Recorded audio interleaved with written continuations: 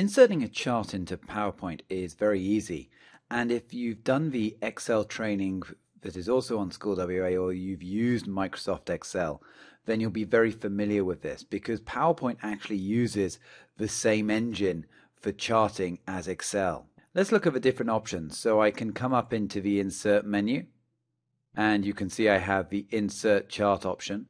Or I also have the ability for any new slide that is using one of the layouts, you can see that I have the Insert Chart icon. Let's click on that. So this will be familiar to anyone who's used Microsoft Excel. On the left-hand side we have a series of chart types, and then within those chart types I can choose the specific design. So for example, if I was to do a pie chart, it automatically moves the right-hand side to the pie area. And then I can choose what that part wants to look at like. Do I want it to be in 3D? Do I want to have a pie of a pie? Or do I want it to be exploded? So I'm going to have a pie in 3D and then click OK.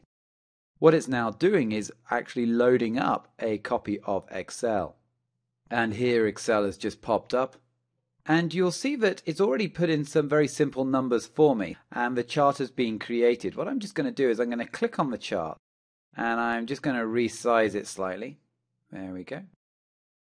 And now the Excel has disappeared, so I'm going to click on the chart again. I can right click and click Edit Data, or I can also go up into the ribbon, and I also have the same option up there. When I click on Edit Data, then the Excel pops up. So the great thing about the way PowerPoint uses Excel is it creates a very small file within PowerPoint. So even though I have an Excel embedded into PowerPoint, the only information that is within it is this chart. As I actually change the information here, so this is for the first quarter of sales is the example it's given, so let's use that. As I change this, so I'm going to have 10, you can see the chart on the right hand side is adjusting. Let's go for a 35 there, and wow, it's just adjusting in real time.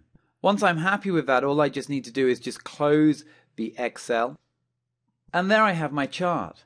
Now I've got a lot of formatting options available to me. The easiest way is to come up into a ribbon and to choose what sort of colors I want it to look like. Now remember, these colors are actually based on the template that we have chosen. It's very blue, and that is because the actual design of this section, if I just click on the design, we looked at this in earlier videos, you can see that the colors here are actually very blue. If I did want to have more colors available, I could use some of these other options, but it does actually change the design of the slides. Let's just click away. So perhaps I want to have greens. If you're not completely happy with that and you do want to change the colors, and this is covered again in the Excel, you can right click and then just change the fill here. So perhaps I want a red. Another thing I might want to do is I might want to change the chart type. So having put it in a pie, do you know what? I actually would rather look at it in a clustered cylinder view. So select it and click OK, and it changes the view. Or perhaps I want to have it as a bar chart. Here we go. So lots of different options then changing the specific chart type once I've got the data in there. But I'm going to go back to the pie chart and the original formatting. The final piece we could just look at is the chart layouts. So at the moment I have the legend on the right hand side and the title at the top, but I might want to change that. I might want to have it all at the top of the pie chart. I might want to have it with the percentages shown, just the legend without a title. So a number of different options available.